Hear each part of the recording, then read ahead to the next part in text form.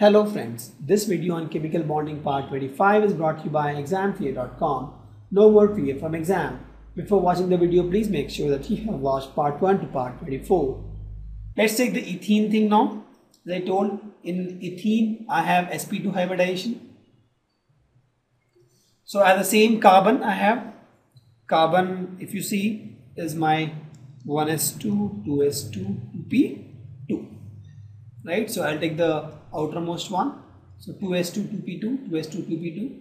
Now in this case I have my two carbon molecules, the same form. If you see, this is my carbon, this is my carbon, so 2s2, 2p2, here 2s2 and 2p2.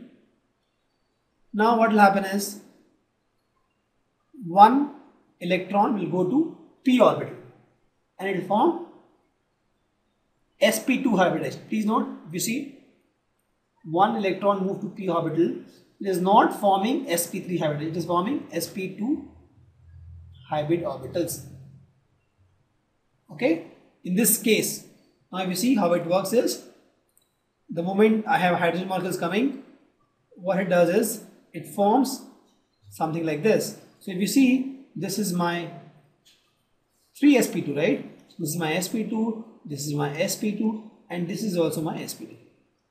Similarly, this is also my sp2, this is my sp2, and this is my sp2 hybridized orbital. This 2p is there, so this is my 2p, and this is also my 2p. Correct? So with this hybridization, I got 3sp2, this is also sp2, both are sp2 actually. 3sp2 here and 1 2p, so 3sp2 and 2p. Here also we see 3sp2 and 2p. So all these 3sp2 have equal energy. Now if you see, there was a lone pair here, there was a lone unpaired electron here. So these two merge actually. So these two sp2 hybrid orbitals, they merge to form sigma bond.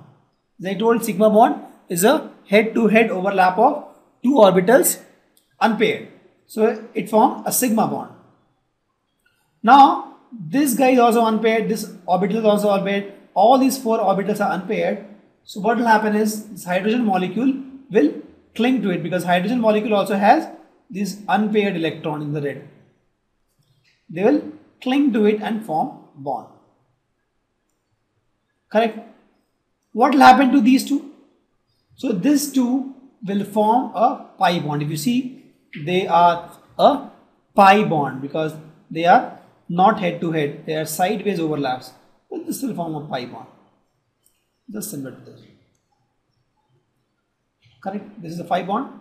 Here also there is a pi bond. This is one pi bond actually. And that's what you see. If you see the shape of ethene, these all are sigma bond actually. All are sigma bond. Here also the first is a sigma bond and the second bond is a pi bond. So this first is a sigma bond and this is one pi bond. Please don't get confused. Don't think it is two pi bond. This is one pi bond, right? This is whole thing is one pi bond. This is one pi bond. So this is one pi bond, and these are all, if you see, it's a head-on collision between this is s and p orbital, so it will all form sigma bond, and that's how the ethene is formed. And if you see in this case, it's all sp2 hybridized. You'll see carbon getting sp hybridized in case of ethine. So again we'll see carbon. We'll write the electronic configuration 1s2, 2p2 and 2p2, 2s2, 2p2. So if you see, this is my electronic configuration for the outermost shell, 2s2 and 2p2. So now what will happen is I have my two carbon molecules, right? So 2s2 is this one and 2p2 is this one, 2s2 is this one and 2p2 is this one. The green ones are my electrons and the blue ones are my orbitals. Now again same thing will happen, one electron will move from here to here. So if you see, once again I will do that. So it's all 2p, 2s, 2p, 2p. One electron will move from 2s to 2p and it will form sp hybrid orbital here. You see, these are still 2p, 2p. So let's see here the figure. So if you see now, it comes. So here in this case, if you see, this is my 2p. So this is my sp and this is my sp, right? Similarly, this is my sp and this is my sp. Other things, if you see, this is my p orbital and this is my p orbital. Here also this is my p orbital and this is my p orbital.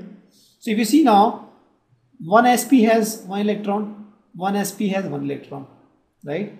One p has one electron, one p has one electron, correct? You can say 2p if you want to be specific, correct? Here also if you see, one sp has one electron, one sp one electron, 2p. Now these sp orbitals, since they have unpaired electron, they formed a bond called sigma bond, right? And these hydrogen atoms also form a sigma bond because it has one electron here, unpaired electron, one unpaired electron, and they'll form a sigma bond, right? This is s orbital, this is s orbital, they form a sigma bond. What will happen to these guys? These guys, if you see this 2p orbital, they will form one bond. This is one bond. This will be one bond. This is one pi bond, and these guys will also form a pi bond. So this will be another pi bond. This is a pi bond. So there are two pi bond now, right? I'll write something like this. This is one pi bond with one arrow, and the one without arrow is another pi bond. Correct? So I have two pi bonds and one sigma bond. If you see the shape also, so this is one sigma bond. This is one sigma bond. First is my sigma bond, and the next two I got is pi. Hope you understand this. This is my ethane. This got hybridized and it formed shape like this. I got two sp hybrid orbitals, and my 2p were there. So this 2p merged to form this pi bond. sp got one sigma bond, and this sp and s got one sigma bond each. Correct? Thank you.